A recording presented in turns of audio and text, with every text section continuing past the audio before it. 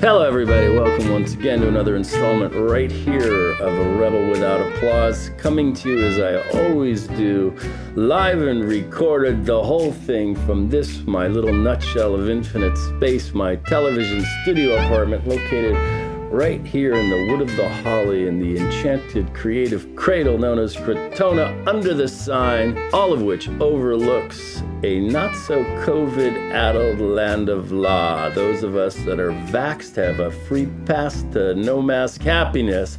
But that's not the subject here today. We have a very special guest. He is one of the premier NBA bracketologists. He is an expert in all things hoop. He's got people with every franchise, everything you want to know. He's got it right here, especially with the playoffs just around the corner. Of course, for those of us in La La Land, the primary concern is the Lakers. Can they repeat? That's the big question. I don't know. Yeah, a lot to cover in today's episode, and I'm honored to be on the show. Thank you for bringing me on. I miss talking sports, talking NBA.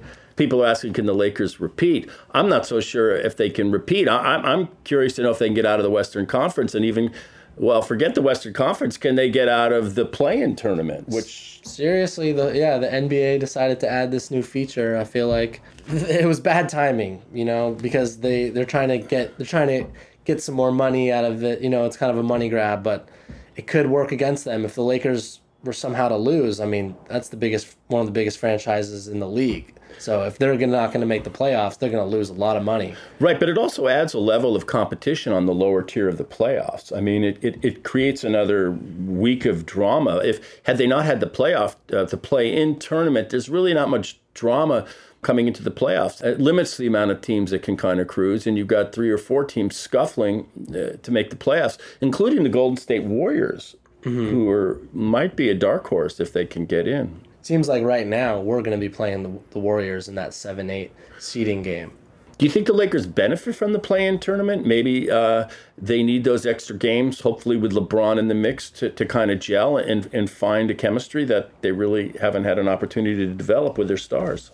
They might benefit from it, yeah. I mean, because it also gives them sort of a sense of urgency that they have to play with right now. Mm-hmm. And you're kind of seeing the team really have to get their stuff together right now so that they actually make the playoffs, and it's kind of forcing the THTs and all the guys other than AD, LeBron, and Schroeder to really figure out how to win without our core team. You're seeing THT rise to the occasion now. You're seeing guys like Wesley Matthews and Kuzma. They're having to do things that, granted, it took a whole stretch of games where they lost and got beat badly, which kind of was demoralizing a little bit. But now I feel like we've won 4 out of the last 6. You're starting to see these guys click a little more, and it's good to know, once LeBron and AD come back, that these guys are going to have a sense of confidence that they may not have had if LeBron wasn't out, AD wasn't out, and they didn't have to fight to get into this, to try to get out of the play-in, but it looks like they're still going to be in it. When I look at this young guy, THT, Taylor Horton Tucker, I mean, he looks like he could be, I don't know if he's the 2 guard or the 1 guard in the future. I'm starting to see Caruso and THT as maybe a pretty powerful guard duo moving forward. What's your feeling about this guy? I mean, he's so young. This is pretty much his rookie season, so it's pretty impressive what he's been able to do off the bat. I remember seeing him in preseason, and I remember my dad made a comment. He's like, "This guy's good," and I didn't believe him. And then, now we're later down the line, and he had 20 points, 10 assists the other day. He's had 10 assists 2 games in a row. He's really becoming a playmaker for the Lakers when they really don't have a lot of playmakers right now. Without LeBron and Schroeder. Right. I mean, Caruso, yeah, but he doesn't really have much of a shot. He's not really a threat, an all-purpose threat. And you're kind of seeing THT really create plays for the team when they needed it. They really needed it right now. So, yeah, I look at him, I see maybe a little bit of Kobe in there, a young, very confident guy who's willing to miss shots and make shots and take over the game. That kind of confidence, that kind of feeling give me the goddamn ball. You can't coach that. People have it or they don't, and he seems to have it. Yeah, he's got balls. He made a big shot in overtime the other day, too. Yeah, against the Knicks. Yeah, against the Knicks. Yeah, here's a question for you. Is Kuzma finally becoming the third piece of the big three? I can't say he's becoming the third piece of the big three because I would still have to give that to Schroeder. And I still think what THT is doing is a little more impressive. But I will say we were coming into this with some like grades. Mm-hmm. You brought up the subject of grades. Yeah. And I was giving Kuzma a high grade because he might not be transforming into this elite player that everyone thought he could become, like an elite scorer, like an all-star. But he's really doing the things that he wasn't doing before. Like before, he was kind of this guy with a lot of potential, but he showed some laziness in like running the floor and playing defense and doing the scrappy things. But now I really feel like he's turned into like a really solid role player. Like he's going after boards, he's making cuts to the basket, he's playing hard D. He has a certain grit that he didn't have before. Mm-hmm. So that's what I'm really liking from Kuzma now is like, yeah, he may not be like the third biggest player on our team or this solidified scorer, but he's turned into like a really good role player. So you don't miss Brandon Ingram as much now when you look at Kuzma. Yeah, exactly. Or Julius Randle. Him I kind of miss. Yeah, he's a beast. He's just spectacular. You know, the Lakers are a chemistry question right now, and they acquired Andre Drummond during the year. And when they got Marc Gasol, Powell's brother, at the beginning of the year, I expected him to be a really big, I hate to use the word piece, because I always feel like it diminishes players. Like, he's a piece. Yeah, and they're all pieces. No, they're human beings, and they're trying their best to prevail as professional athletes. But with the acquisition of Andre Drummond, Montrezl Harrell, and Marc Gasol sitting there, where do you see Marc Gasol going forward? I see, like, I have an image that maybe he's going to win some games for them going forward. Yeah, he has like a good, I mean, he obviously won the finals with the Raptors. Like, he's very experienced. Like, he has a veteran mind. He makes the right plays. He can make threes. I don't really know what Frank Vogel's plan is going forward because they have, you know, they have Drummond, like you said. Mm-hmm. They have Gasol, Montrezl Harrell. They have like three big men who are pretty solid other than AD to like fill in these gaps. And I mean, for a while I was kind of like favoring Gasol over Drummond because Drummond can make some dodo head plays. He's kind of clunky with the ball sometimes. He doesn't have a lot of finesse. Like, he's very impulsive when he has the ball. And Marc Gasol, you know, plays a little bit slower, sees the game slower, makes good passes. But Drummond has a lot of talent that Marc Gasol doesn't have. Like, Drummond is feisty and he gets boards and he can just score really easily. Mm-hmm. So he has this like athleticism that you can't really get out of Marc Gasol. I see Frank Vogel kind of balancing them a little bit. Like, I think he's going to start Drummond in the playoffs just because, I don't know, Drummond's putting up like 20 points, 10 rebounds, like plenty of times in the last couple months. Like, he's solid off, you know. He makes dumb plays sometimes, but I think his talent and just being out there to create some spark when we need it, he's good for that. It's totally conceivable that the Lakers could come up flat and be eliminated in the playoff tournament. That's not out of the realm of possibility. It's not. Yeah. I think, especially health-wise where we're at right now, I don't know what LeBron, you know, I don't know how his ankle is. Right. To make it through 4 series and then potentially be playing, or 3 series and then potentially be playing the Nets for the 4th series. It's like when we might be fully gassed. It's going to be hard enough to make it out of the West, get through the Clippers, potentially, you know, the Nuggets, the Suns, all these great teams. Like, usually we play the hardest team in the West. But now it seems like, okay, we're going to have to fight through the West with our health issues and then get to the finals, and we're going to have to play a monster in the Nets with the 3-headed monster, you know? Right. Of course, with Andre Drummond, we don't really know how he plays with LeBron. That's still kind of an unknown. I mean, I don't think they've played hardly one game together. So that's a good point. And there are a lot of big bodies. The Lakers have a lot of big. Yeah, and LeBron, once he's out there, he's got the ball in his hands, and it's not a guard-based team anymore, really. Mm-mm. That's why I'm hoping THD can, all this prep is going to pay off in the playoffs a little bit. He might be able to come in and play, you know, if LeBron's still working with a aggravated ankle a little bit, trying to play through it, I think he's going to let THT and Schroeder do some of the playmaking take some of the load off of his shoulders. But anyone who plays with LeBron is always better. Yeah, he's a team guy.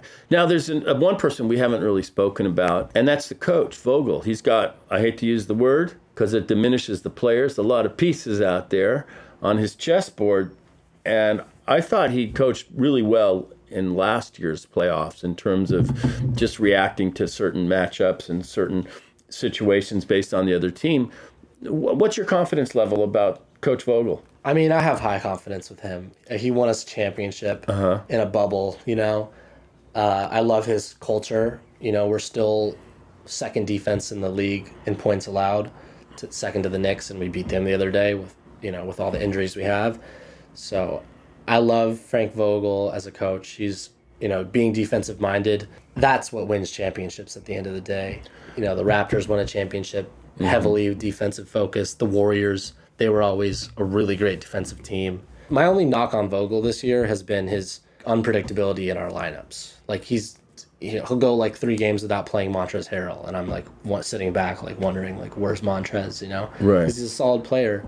So he has these lapses and he won't play Marc Gasol for a stretch, and then Mark had to voice his grievances about not getting enough playing time. So he's really been shuffling around the lineups, which is cool because it's good to experiment. But I think the players like him. I think he gets away with this because I think he's a good communicator behind the scenes. He doesn't seem to get into ego clashes with stars. He doesn't have the same sort of center of gravity that Phil Jackson had. And I think it's probably better for this Laker team. Your thoughts? I agree with that. Yeah, I think he's pretty even keel. He can be intense, which is good because you kind of need someone to be like, let's get our, let's dial it up defensively sometimes. Yeah, one of the things that surprised me is, when he had Jason Kidd on his staff, who was a Hall of Fame guard, who was an NBA Finals coach, and there doesn't seem any competition or friction among the coaching staff. So he must have a really brilliant talent for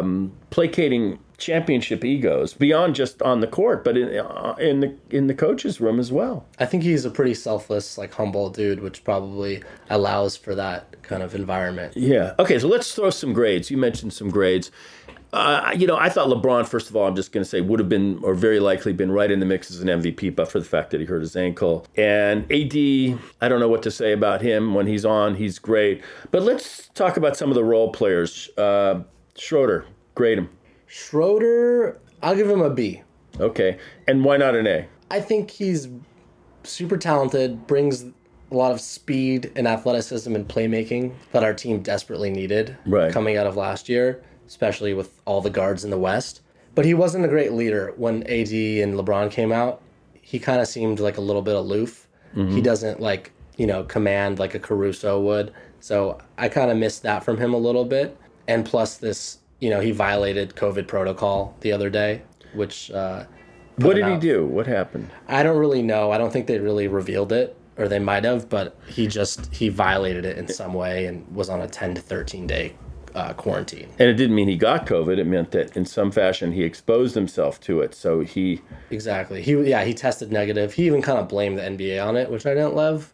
He was like, oh, we got to fix this protocol, or, this 10 to 13 day quarantine. But overall, he didn't re-sign with us yet, so I feel like he's going to test free agency. So I like Schroeder. I mean, he's just not like... He's entitled to do that. I mean, that's... Oh, for sure. Yeah. Yeah. Okay. That's not a knock on him.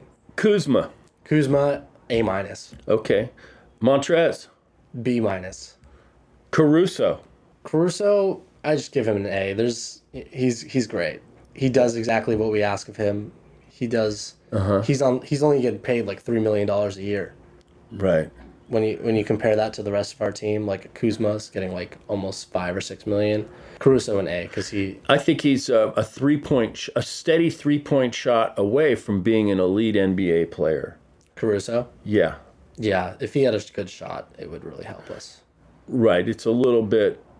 It's not there. I think it generally takes these guys a couple of years to get that 3-point shot. And then Gasol, grade him. It's hard to grade him because he didn't play that much this year. Mm-hmm. I'd say he's a B- just because when he did play, he didn't do a lot for our team. he hasn't done that much for our team this year. Right. I kind of feel like there's a moment waiting for him in the playoffs. I mean, I don't know, but it's just sort of what I feel. Yeah, I can see that. He's so smart that he's gonna affect our team positively in some way in the playoffs. Okay, quick evaluation on the play-in tournament. Do you think that the Lakers are better off getting those extra games, hopefully to kind of solidify some chemistry? Of course, you got the risk of injury and fatigue built into those 2 games. What's your feeling about it for the Lakers, plus or minus? Yeah, I think the extra games is good. I think the urgency that's created from it now and in the games is going to be good.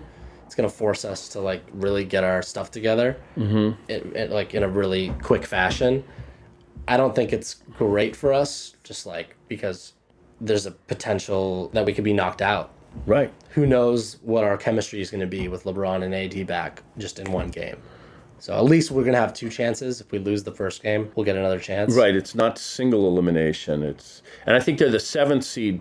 If they win the first game, then they've automatically vaulted into the normal playoff bracket. Yeah, they become the 7th seed. Right. And if they lose, they might have to scuffle their way into the 8th seed, I believe. Yeah, then we'd play the winner of 9-10, which would be either the Spurs or Memphis right now. Right. So, but the Warriors are really just not that great of a team. Like, Steph is obviously Steph, and he could drop 60 points if he wanted to. But I think we're going to win the play-in tournament. Now, let me ask you this. Could you consider Steph as a possible MVP candidate? You could. I would throw him on my list just because of what he's doing this year and getting that team into the playoffs with the pieces that they have. But I wouldn't give him the MVP just based on the normal NBA criteria, which is like your team has to be a top 3 seed in whatever conference you're in. Who is the MVP in your mind? I'm in agreement with most right now, and that it's Jokic. Jokic. Maybe it's his turn. What about Chris Paul? He would be my front runner, or my second, my number 2. Embiid, obviously, as well. Uh-huh. But CP3, I mean, the Suns were they were the 10th seed in the West last year without him. And now he's brought him to the second best record in the whole league. Right. Okay, Utah and Phoenix, they're sitting atop the standings. You look at that and you go, is that real? Are they really the top in the elite? Do they scare you? Are they for real? I'm not really afraid of them, to be honest. Like, Utah's got great chemistry. Like, if the Lakers weren't in contention, I would say, yeah, they have a good shot at making the finals. Right. But I don't know. You saw the Lakers.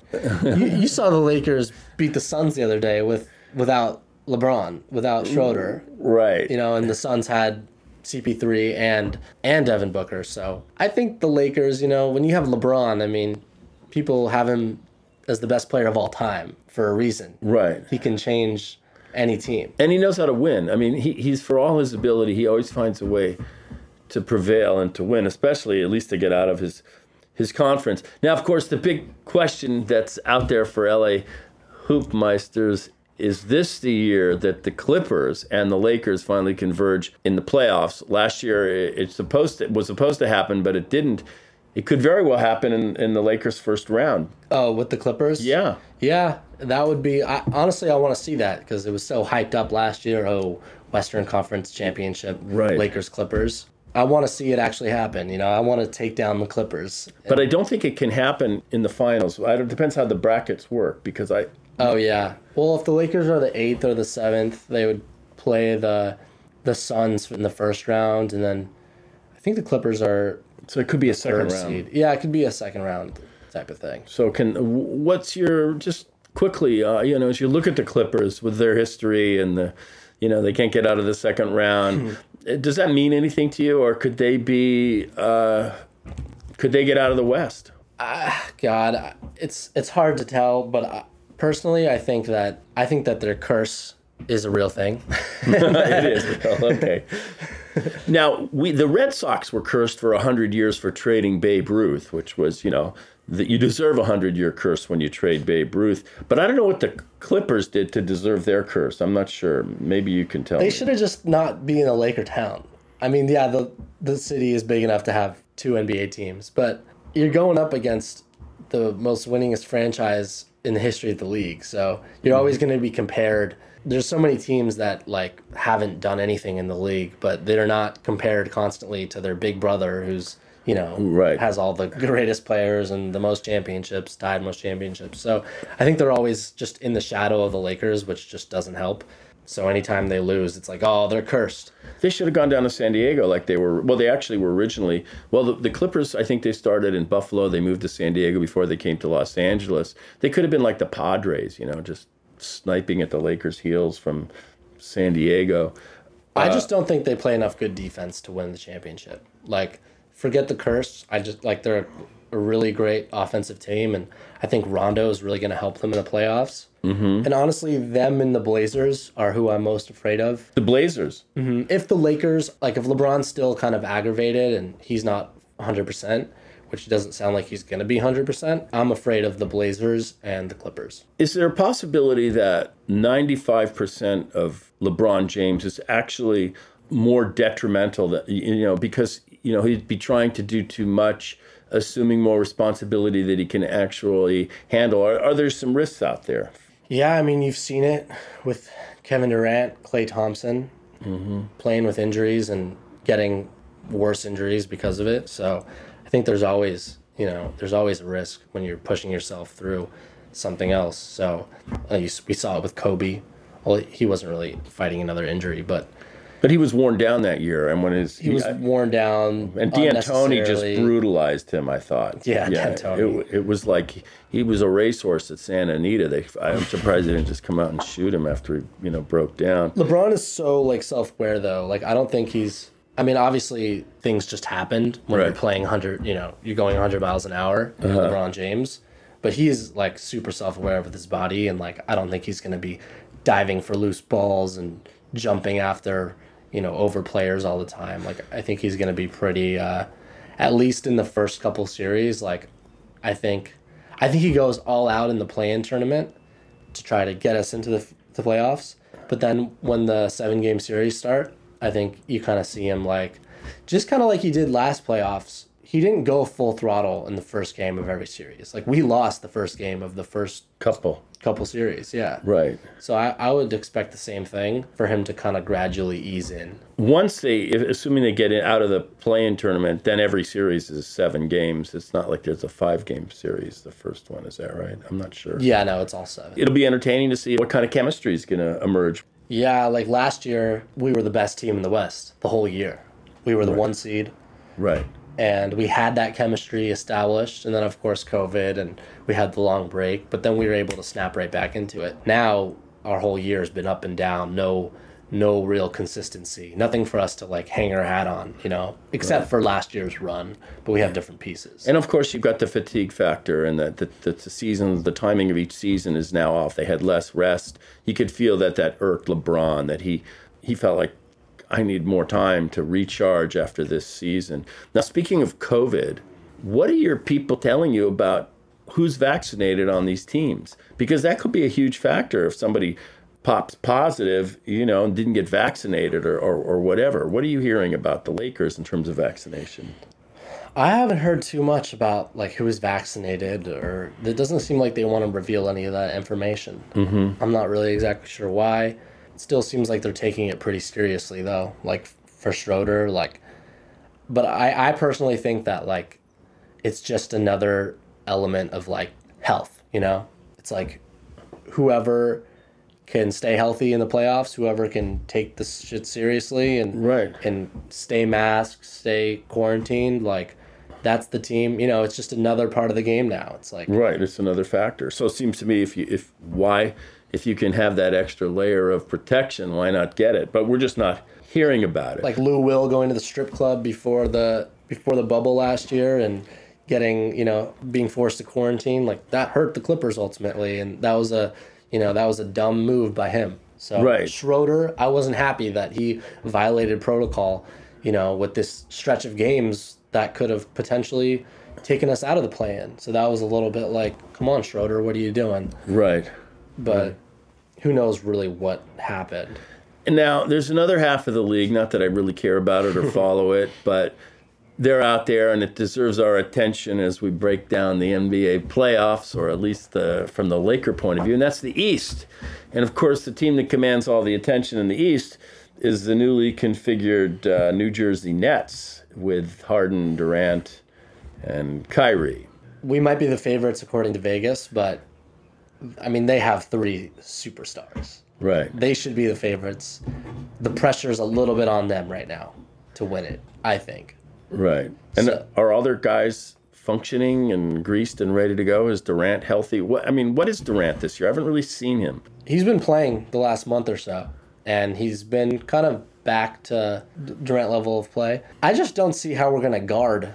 I don't think we have anybody to guard any of those guys. Realistically, LeBron could guard KD, yes, but it'll be very exhausting for him, especially grieving an injury. Kyrie, I don't know who would guard Kyrie. Caruso and Schroeder would have to maybe double team him or something. And then Harden, I just don't think we have anybody to really defend them individually. But as a team, we might be able to, I trust Vogel and his schemes. He's going to have to really come up with some kind of genius plan on defense. Now, can the Nets get out of the East? There's a good Philadelphia team. There's Doc Rivers' Philadelphia 76ers, and you got, Milwaukee, who's been in the mix. It's not necessarily a cakewalk for those teams, which presumably have better chemistry going forward than the Nets, although I don't know. Honestly, if I had to bet on anyone other than the Nets to make it, I feel like it could be Milwaukee's year. I mean, they've fallen short of expectations the last 2-3 years in a row where they were the number 1 seed, and they got beat by Boston or the Heat last year. So I think for them, they might have more of a chip on their shoulder this year, being the 3 seed and kind of seeing the Nets. The Nets might not have the chemistry that they have, like you said. So I could see Milwaukee making a run. But ultimately, I think, if we make it to the finals, the Lakers, they're going to be gassed because they're going to have to play the Clippers. They're going to have to play a lot of these good teams in the West. And after 3 series in the West and then coming to play the Nets, I don't know. It's going to be really tough. I don't think it's not like last year where, we're playing the Heat and we're by far the best team. We had the best chemistry. The Clippers found a way to lose before they even playing us. I think this is going to be a lot tougher of a road, especially with our injuries, but I still think we have a really decent shot at making it. I think this is a chance for AD to really elevate himself into, he's a superstar, but maybe he's an all-time player. And this would be a year for him to maybe make the case for that. I agree with that statement. Because he did that last year in the playoffs. He really showed out. I mean, he hit that buzzer-beating game against the Nuggets. Right. He was super solid the whole playoffs and the finals. Right. Obviously, LeBron was the alpha male, the guy. But if he does it back-to-back years and helps us win a championship, then he goes into that all-time great Laker category almost. Now, speaking of all-time great Lakers, this Saturday, posthumously, Kobe Bryant goes into the Basketball Hall of Fame, and you're an LA millennial, so his career pretty much coincided with your youth. I have vivid memories of his picture, his painting, or his likeness above your bed. I think it probably made the trip to your new place. Maybe if you could just reflect on not so much his career, but his effect on your life, not just in basketball and sports, but just in a whole just range of things. He just made you feel like anything was possible. Like you could wake up and get better at every day at whatever it is you wanted to become. Mm-hmm. He just made you feel like there's a will, there's a way. Like if you really believe in yourself and you have a goal and you want to achieve it, there's nothing stopping you other than yourself. And that was kind of like the Kobe, the Mamba mentality, the relentless pursuit of greatness, One of my favorite quotes from him is I don't know if you remember like the last speech he had on his last game. When he scored all the points. Yeah, when he scored 60. Yeah. He said that the journey is the dream. Like the final destination isn't the dream, but the journey is the dream. Right. I like to say your process is your reward. Yeah. Exactly. And if you can, and I mean, that's a challenge, especially in show business where you're always thinking, well, I got to get this or make this, or I want to get the Oscar. No, your reward is right now practicing your clarinet or writing the script, or right now I am being rewarded amply with this conversation with Jake. So process and reward aren't two separate things. They're kind of an equivalence, almost like E equals MC squared. Energy and matter. They're two things that are actually a reflection of a certain kind of sameness, process, reward. So that's your takeaway. Yeah, that quote has stuck with me forever. It's like, when you get up and you don't want to do the shit that will ultimately help you, that moment is like that, that's the dream, or that's the process, like you said. Now, for those of you that don't only know Jake from his sports acumen, he's also a brilliant composer and musician. He has more than competency across a whole series of instruments, including engineering, which I could use some help with. How's that going for you? It's good. Yeah, just like doing my new show on the radio was kind of like giving me more time to focus on the craft of writing and producing songs. And yeah, I'm just trying to just create as much as I possibly can. Try to have as much creative output as possible, and then and just look at that and decide from there. It's like it's easy to get hung up on not being inspired, or that all that kind of stuff. All the excuses that come with the creative process. Right. But once you just get in the lab and just put some stuff together, you can look back at it and say, oh, you know what? Maybe I wasn't feeling creative that day, but what I actually made is quality. There's something in there that I can go back to and refine. So it's just fun, trying to figure out how to do it. It's a discipline of showing up for yourself every day. Like your discipline is no less than somebody who sells insurance. They actually have to show up and be at work every day. I think that for creative people, sometimes they fall short of that standard, and it's important if you really are committed to that journey, if you know what I mean. Yeah. And where can people find you? You're on the air. You're a radio personality. I hear you're hiding out in Bakersfield on the radio. Tell us about that a little bit. Yeah, so I pretty much started as kind of like a social media guy, doing helping out with the socials, and I had a 5-minute sports segment Monday and Friday, NFL segment, and the station wanted to continue and use me in more ways, and I started doing overnights in Bakersfield. Yeah. Okay.